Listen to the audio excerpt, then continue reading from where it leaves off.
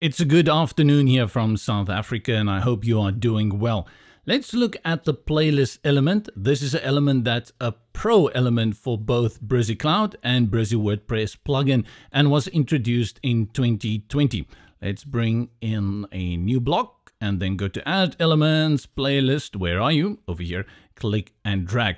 What the playlist element is going to allow you to do is to bring in videos and add them to a playlist, and this is how it looks by default. It looks really bad, right? So you need to bring in your stuff and you need to do something with it. The best way to start is to bring in the links, and it's very simple. If you are working with YouTube, you just get the link of the YouTube video and you drop it in here. To do that, click on any of these thumbnails that look like a play, and then you go over here to this play and you will see you have the type and then the link you put in here. For the type, you have YouTube and you have Vimeo. So your playlist only going to run on YouTube or Vimeo. Right, so make sure, let's use YouTube for this example. I'll jump in here and I'll just grab a link and then I'll paste the link there and it updates, and you can see here is the one that I had done on the table element. Here is a small problem with it, which makes this display a little unusable, and that is that it doesn't display over here. I wish it could mirror whatever is showing here over here as well. I have no idea why it's not like that. That would be a great improvement for the future. But I'm going to show you how to get around having a thumbnail display there very soon. Let's just bring in another video. So I'll grab another link from a different brother. Click there and paste that one also. Control-Command-V. Now you see we've got two. That one is table, and if I click on the second one, it's Lottie element. And again, as you can see here, nothing changes here in the sidebar on the right. We're going to do all of that custom. And then how do I get more videos in here? Simply click on this one and then duplicate. And then let's grab a third one. Select that. Let's see if it updates. Okay.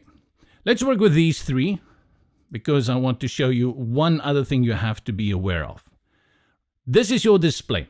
Let's start working quickly then here on our thumbnails. And if I click on it, you've seen that when I click here on this little play icon, it gives me the settings for the videos. And you've seen that we can do the type either YouTube or Vimeo. What is advanced? And every time I see advanced in any program, I get very scared because advanced is one of those things I never really conquer. But don't be scared because no, it's just additional controls. Over here, you have the controls. So if you disable it, it will not show the controls while people are playing it. Let's update this page and go preview it on the front end so we can see how it will look currently.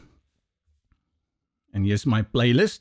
And if I click play, there it starts playing and no controls. I can just play and pause.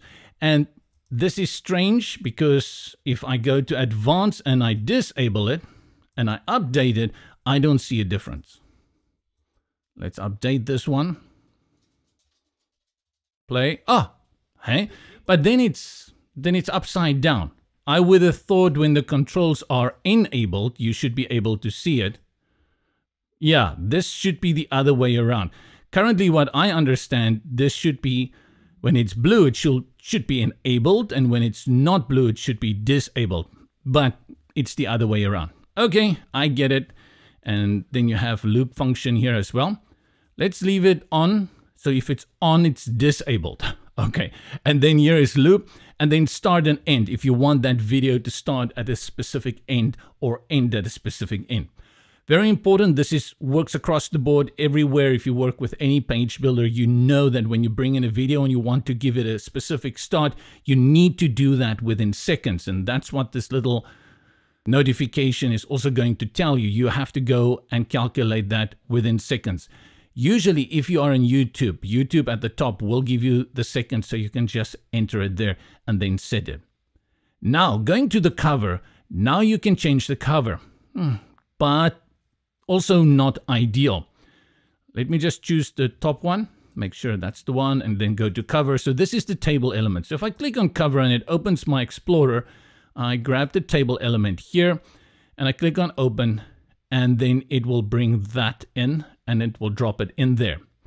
But it will also change this. So if your video on YouTube is a little bit different to this one, it's going to change it. And look, it also changed the play button.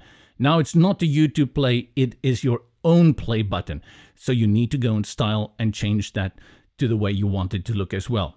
It overrides it, be aware of it, but if you don't do it this way, you don't get a thumbnail over there. So it's actually kind of doesn't make any sense to have it if you don't have it. Right, so Lottie element, let's bring in covers for that as well. And then last one, go to covers, and this is shape dividers, and add that. Right, so I've got a nice little playlist here of 3 videos. And how this will work naturally is that if people come to your site and they play this video and it finishes, it will go to the second and to the third one. To change this text here, you do it the Brizy way. Simply triple click to select everything, and I'm just going to call it video 1. So we have some idea, and you can also change subtitle. And if you don't want subtitle, let's see, triple click to select and delete. As simple as that if you don't want that. But maybe you want something in there. I just think you're going to run into a real estate problem, so you won't be able to fit in all the text there and probably don't need to. So I'm going to delete that one as well. And now you've set this up. Let's click one more time on this one so we can see what else we've got here. Filters, if you want to make changes, I don't see the need for that. Then you have your typography. Very nicely done again. You have typography for your title and your subtitle. So you get full control over both of these. So if I want to decrease that, and I'm not going to do that yet because I'm going to jump quickly to settings. And here you will see the size. So if I play around with this, I'm increasing the size of the thumbnail. And that's why I said I'm going to reduce it and then go back to my typography. And now with my subtitle, I'm also going to remove, with my title, I'm also going to make it smaller. And now if you have a subtitle and you put it on something much smaller, like 14, then it's going to fit in very nicely there. Great. Let's just go back there. We click again on the thumbnail. And we've looked at typography. Let's look at color over here. Whoa, loads and loads to choose from. Play is that button there. So if you look at play, you're going to choose the color. Let's make it blue. Okay, it's the circle, not the button. Icon is icon. Let's put that on white. And then your title is up here. Blue, okay. Subtitle, I didn't have one. And then background. Background, you're going to pause here because look at the 3 labels we have here on the left. The first one is your default color. Second one is hover. And then your third one is active. So the video that has been selected and the one that is playing is going to appear. So I'm going to choose active and put it on white. And then let's update and go and preview it on the front end so you can see what we've done up to now. Refresh this page. Hey, it's starting to look okay. You can probably put a border around it as well. And I decide to play video number 2, jumps over to video number 2. Very nice. And video number 3. Here is where you would say, hey, but it would be cool. I saw you have that hover there, right? Let's bring in the hover as well. But there's a snag here. And this is the last snag that I found here. Something that could be improved upon. Click on the thumbnail, go to color. We select background and then hover, and let's put the hover on black just so we can see it very clearly. And as I hover over it, you're going to see that this empty space at the bottom also is affected by the hover. So that's why for me, it's updated so you can see again how it works on the front.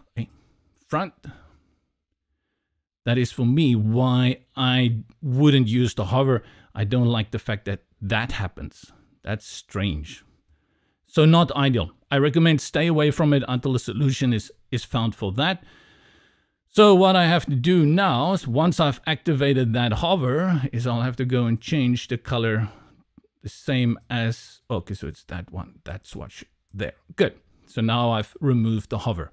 So we've gone through everything that you can do over here, and then you have the duplicate. And if you want to delete any of these videos, simply click on delete. I'm curious though, where do I get, can I change that icon? I don't see any place icon. Let me see size, and I can also change the content alignment. But I don't see any place to change the icon. I thought, and padding. Okay, padding is inside here. So the padding is, okay, that's very interesting. So you can do that. Want to have a better look? Let's take it to this side. Hey, settings, more settings, and then the padding again. Okay, if you need that control over the padding.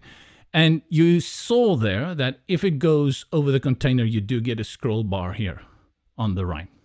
But we definitely don't need that amount of padding. Let's put it back there.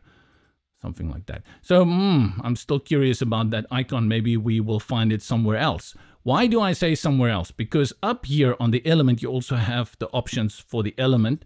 Click on that. And here we have play again. We have the option to have it horizontal or vertical. Now, what is vertical, my dear? Well, on Sally, if I put it on vertical, it appears at the top or it appears at the bottom, like so. Now, where is my third video? And the first time this happened, I was like, yeah, this doesn't work. Do I have to scroll now scroll. Okay, probably it's not going to work. There. Okay, do I have to scroll now? And then I saw here in the settings that you have columns. You can choose how many to display. So if I put it on 3, I have all 3 my videos in now. Let's just scroll up and I can bring it up. And if I had more videos, they would appear there. Let's put it back at horizontal. Color, and this is your border for this entire element. Then you have alignment, and then over here you have again width if you need to play around with that. Okay. And then you have control over the sidebar as well. So you can increase actually the size of the sidebar, and that's where a long subtitle. Let me just click in there. Where is? I click on that. Is it because I deleted it now? The color. The selected. And this was subtitle. There we go. The Days and Lives of Bobby McGee. Now you have more space for that by changing the sidebar. Over here on the settings, sidebar, right? And then more settings here, the normal stuff. Switch it back to the right. Good. And that there is your playlist element. Let's quickly talk about responsive settings, and I'm just going to reduce the sidebar a little bit. Okay, let's see. It will go to the second line, and then it will drop the text below it if you're going to break any of those sentences. So let's do it like that. When you go to tablet, so from here on the sidebar, click on tablet, it will keep it like it had displayed on desktop. You don't have much control except you have the width here and the sidebar option. So if you want to make the sidebar a little bit longer to have the text fit in again, you have control over that.